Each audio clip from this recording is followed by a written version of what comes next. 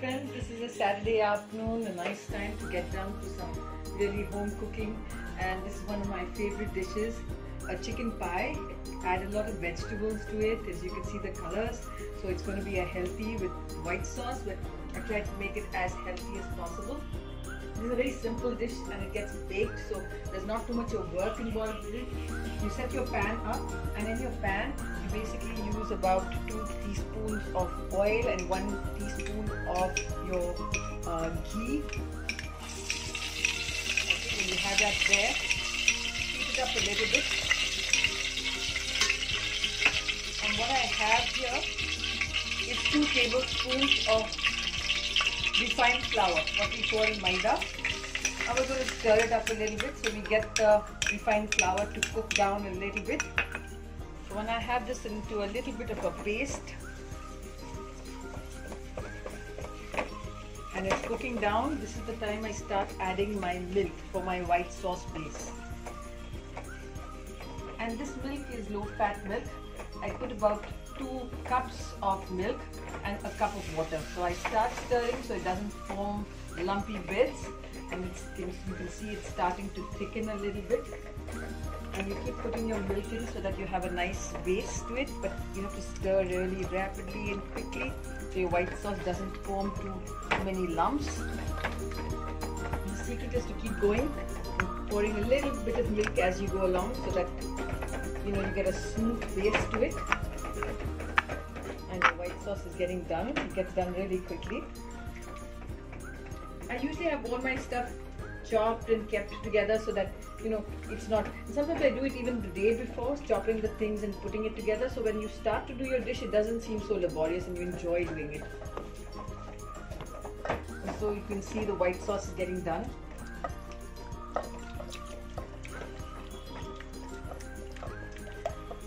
The milk still going in there, forming a few clumps, but I'm going to stir it down so that I get a smooth white sauce.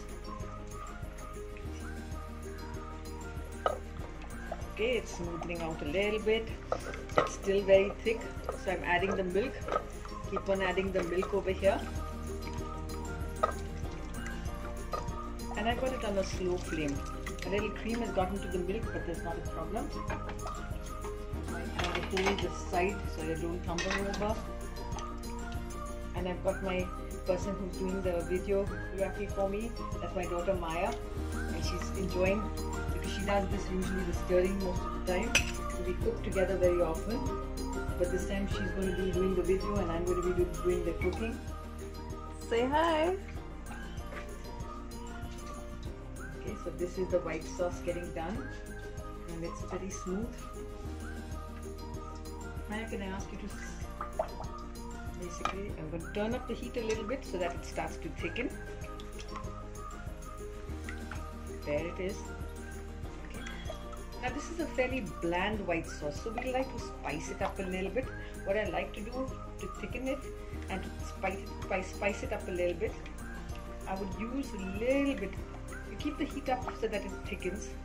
I keep the heat up for a little while longer till it thickens. It's starting to look really nice and thick. Keep up the heat. Yeah, you can see it thickening. It's becoming more and more viscous. It looks very nice. And when it starts to thicken up like this is the time I start to add the water, and I turn down the heat a little bit. I would add about a cup of water. So regular water to it. I'm still adding and stirring all the while. The entire process of the white sauce takes about 5 minutes if you've got everything ready before you get going. So it's very simple. It's a little bit of your oil, regular cooking oil, it's a little bit of ghee, it's your maida or your refined flour, it's your milk, and again I turn up the heat so it thickens a little bit. Now this would be a bland white sauce, so I'm going to add my salt and pepper to it. And I do add a little green chili, so it gives it a little bit of spice, which makes it a nice and interesting dish. So there we go. You can see the white sauce looking nice. I'm going to add a little bit of my salt and pepper right now. It's thickening as we increase the heat.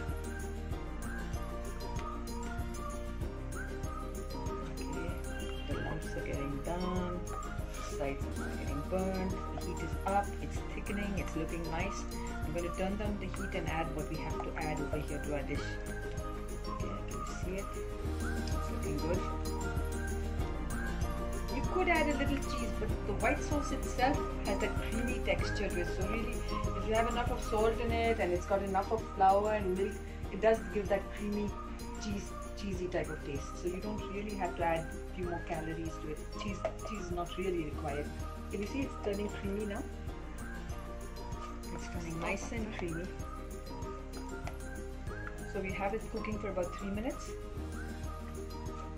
It looks smooth. Okay, so I'm going to turn down the heat now, and this is when I'm going to add my salt. There's a little bit of secret sauce in it. What I'm adding over here is a soup cube. Okay, you could add any type of soup cube you like. It adds that little zinc flavor to it. So add your soup cube. Most soup cubes are a little hard, so you kind of hold it down and you smash it a little bit.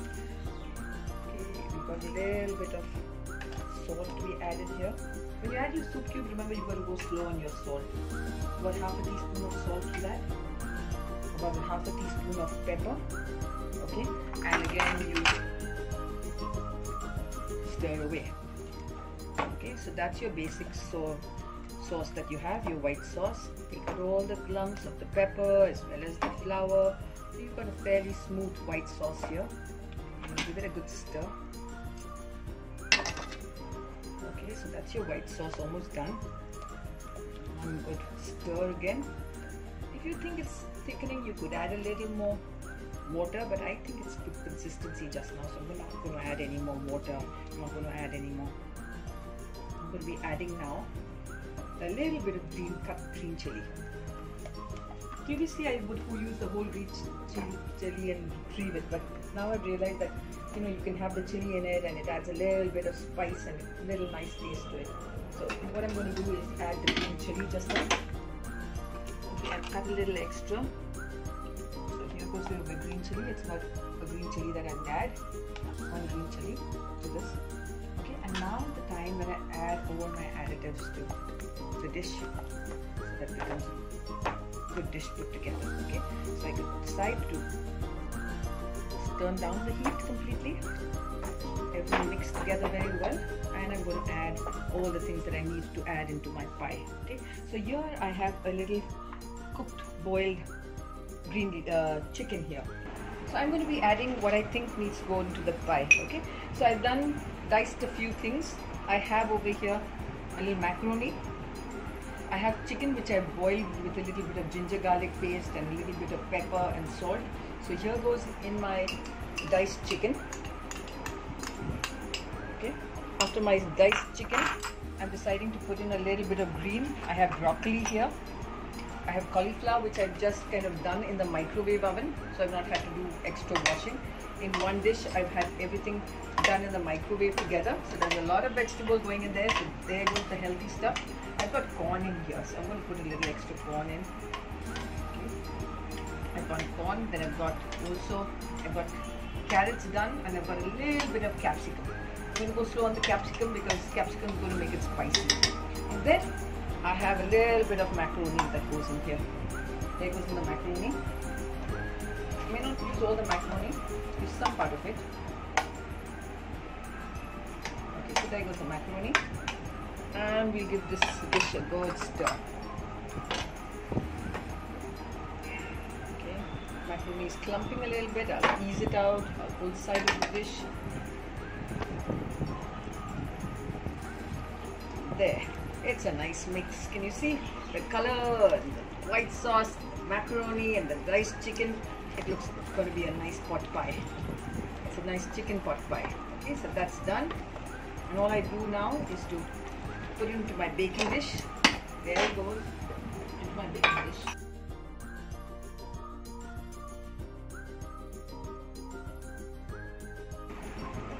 And I put it in the oven for maybe about 20 minutes. Most of the things are all cooked. It just has to get browned on the surface. So there it is, my chicken pot pie.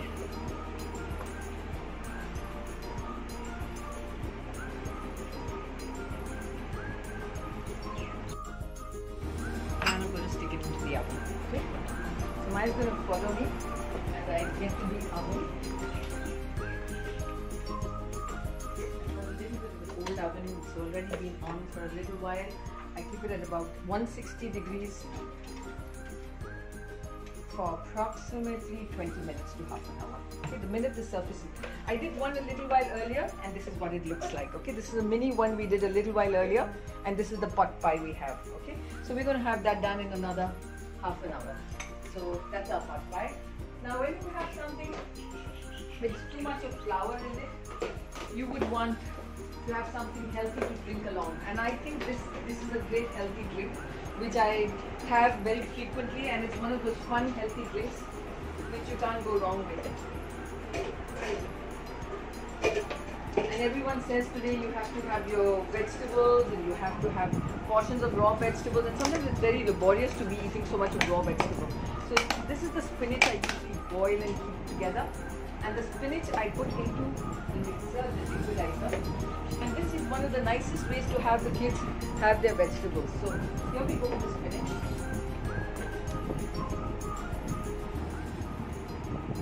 A whole lot of spinach goes in here.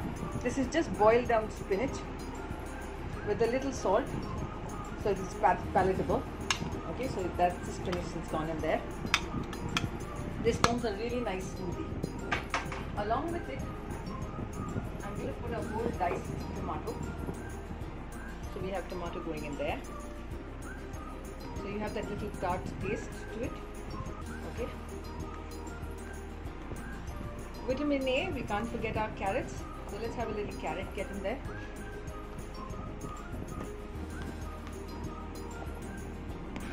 Okay, so that's carrot getting in there. I thought a little apple would be interesting. So I had a little diced apple in the refrigerator, so I've got a little apple sitting in over there. Now we're going to form a nice smoothie with it. Okay, I'm being a little partial to the apple. The apple gets in, but not all the carrot. The carrot is a little more hard to get done, so I'm getting this done. So we have the spinach, the apple, everything all together.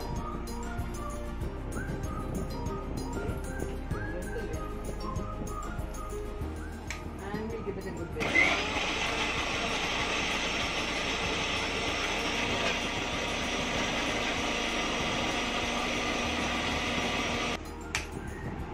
That was a little bit of an accident.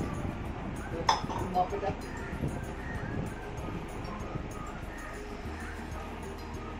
That's done. That's the smoothie. There you go. Can we have a look at the smoothie? Yeah, that's the smoothie.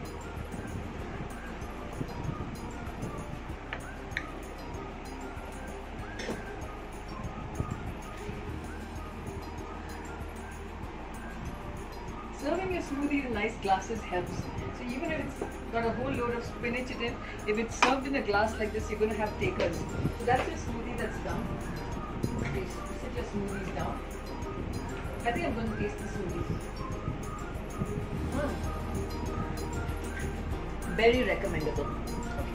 Now when that thing is baking, I'm going to do a little bit of the roast chicken. The roast chicken is very easy, very simplistic. You have your chicken over here cleaned and diced and kept it together.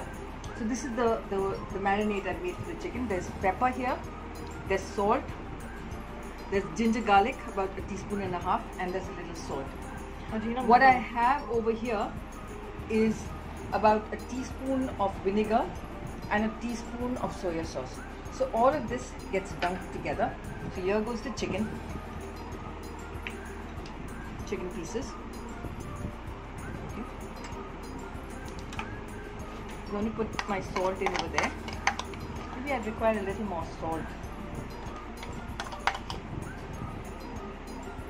I'm always a little partial to pepper. I think it gives it a nice spicy flavor.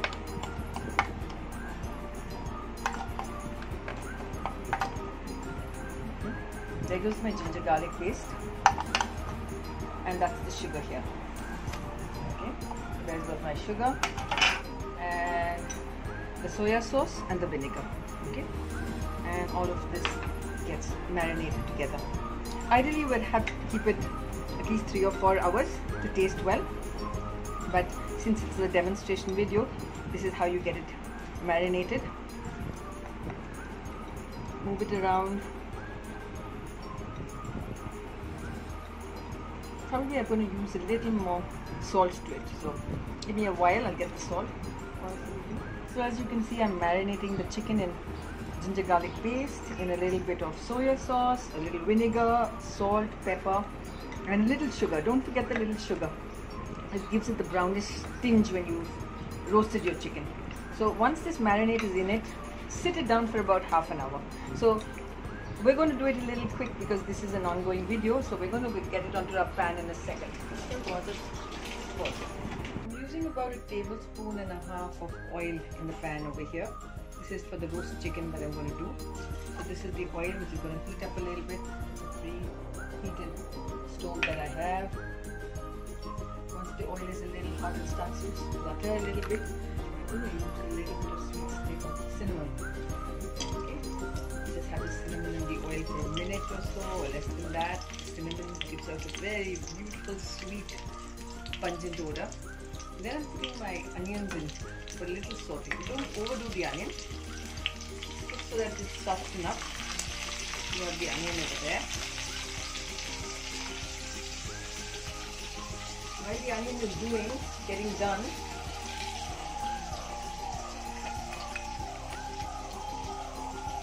I'm just going to let it get a little soft and a little golden brown. So that's the onion that gets done over there.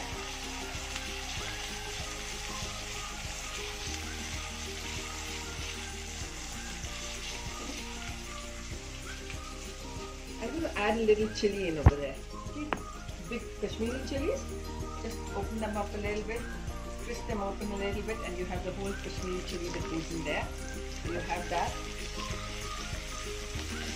cooking up a little bit, getting some very pleasant smells out there. Turning down the heat a little bit, and in the meanwhile, when that's getting done, I'm going to use this time basically get my potatoes, which I've done in the microwave oven for about 5 minutes. And these potatoes get fairly boiled in the microwave, and all they need to have done then is to be sauteed on a slow, shallow pan with very little oil. So that's your roast potatoes that you have with your roast chicken. It makes a nice, interesting dish. So you have your potatoes there. These are a bit hot, so I'm going to give this a stir around here. Once the onions get a little better done, I'm going to put in the capsicum and the green onions that I have cut out here. That's the potato getting done in the meanwhile. So I'm utilizing all the time that I have to do something effectively and efficiently.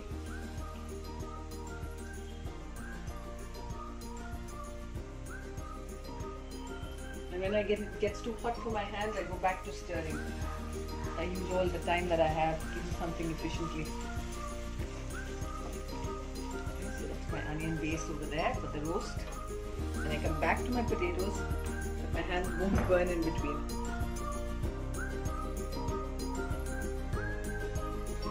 Once this potato is done, I'm going to walk you across to the oven to check whether our dish is ready, and if it's ready, we'll take it out of the oven and sit it out. Okay, one more potato to go.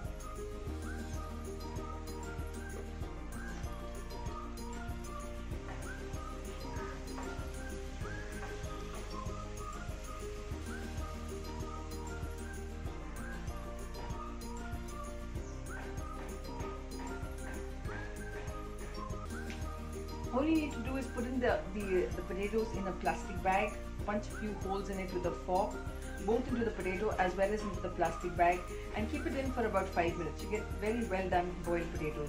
You don't have to sit it down on a stove and put it in a pressure cooker. It gets done equally well in a microwave.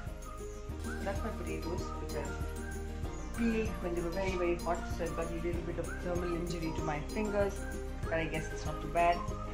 So let's walk across. I'm going to give this one more stir. It's looking very nice.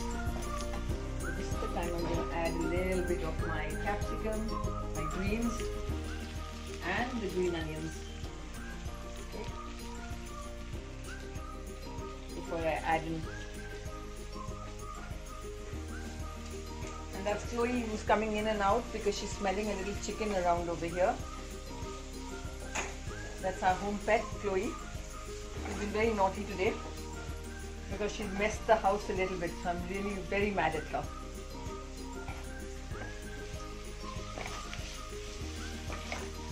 Okay, so that's going to be there for about 2 or 3 minutes before I add in the chicken. To cut them a little long. Okay, so that's the potato getting done. Some people are comfortable using the skin of the potato and they call it the jacket potato. So if that's comfortable with you, you can choose to use your potato that way. So that's the skewer with your basic stuff. Put this down over here. Get a little oil to the pan and start using the potatoes as well. Okay. This is the time we're going to add in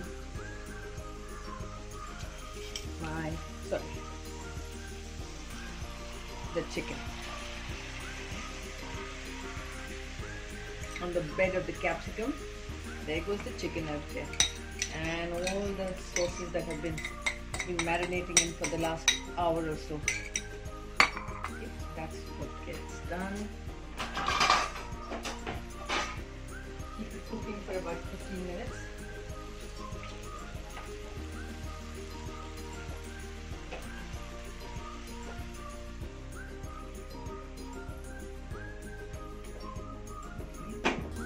That's sitting in over there.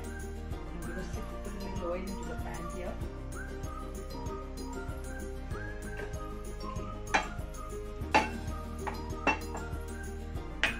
And there goes the potatoes. Put the potatoes in.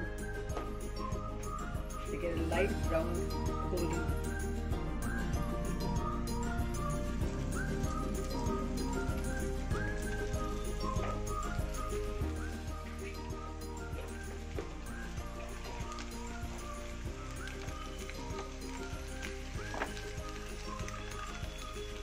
Some are bigger and some are smaller, but it makes the dish interesting.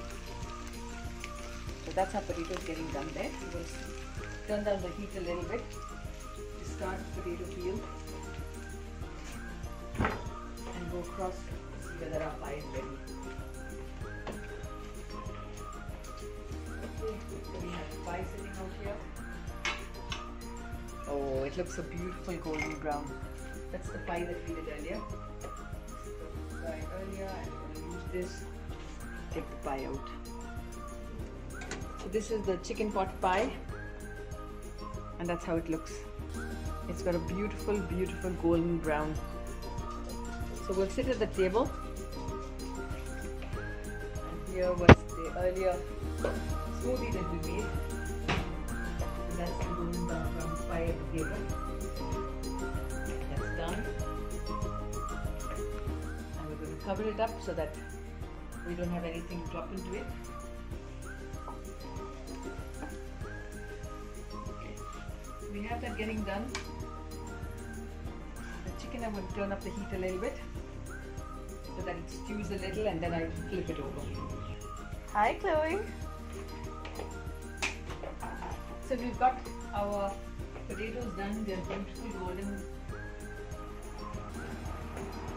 brown.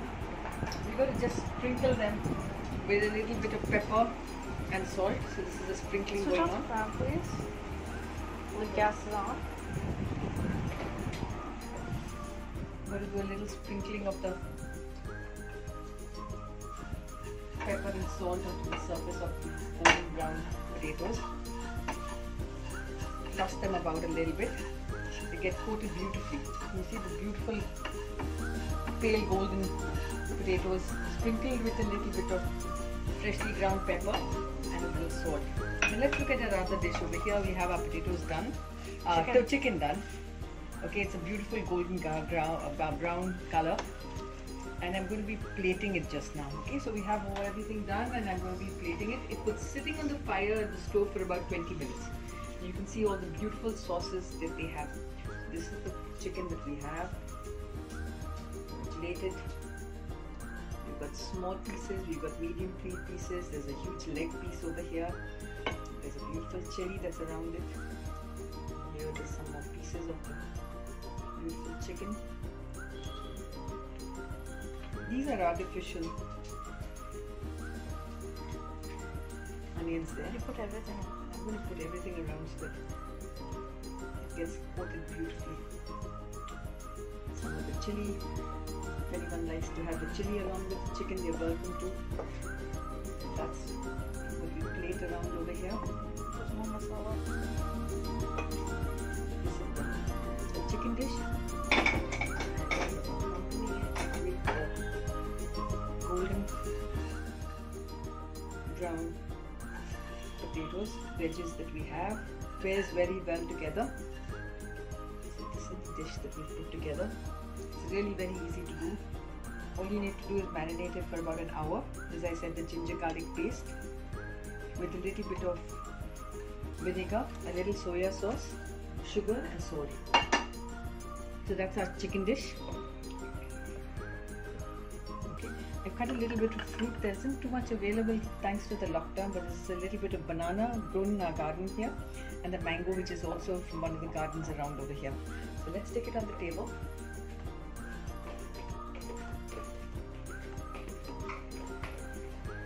And so we have our table set. Here we have our meal. So our meal is a chicken pot pie, roast chicken with potato. That's another big dish that we did earlier.